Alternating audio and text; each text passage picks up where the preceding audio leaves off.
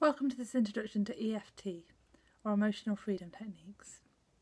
So this is just going to be a short introduction to the tool, which basically involves working on acupuncture points as a way of relieving mental, physical and emotional issues. So the first point we're going to tap on is the side of the hand. It's called the karate chop point, just here. And while you're tapping here, you're saying a statement of affirmation of, even though I have this issue, whatever it is, I accept myself as I am. Even though I have this issue, I accept myself completely. Even though I have this issue, I accept myself anyway. So it doesn't really matter too much what the statement is, just some kind of acceptance of self with the issue. Okay, start of the eyebrow. This issue.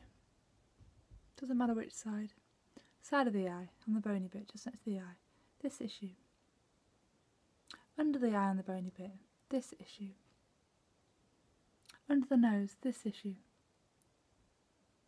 On the chin, this issue. Under the collarbone, just right next to the sternum, this issue. Under the arm, 3 inches down from the armpit, about where your bra strap would be for a woman, this issue. On the top of the head, this issue. And the next stage would be to check in with yourself. How does it feel now? Has it changed at all? And then create a new statement of, even though I have this issue, or this remaining issue, or I'm now feeling this, I accept myself anyway. I'm saying that 3 times, and then going around the points again. Start of the eyebrow, side of the eye, under the eye, under the nose, on the chin,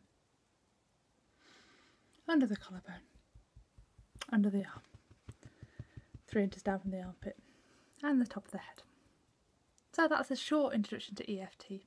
There'll be many more videos coming soon on using EFT for specific issues and tap-alongs for you to tap along to. Okay, thanks, bye.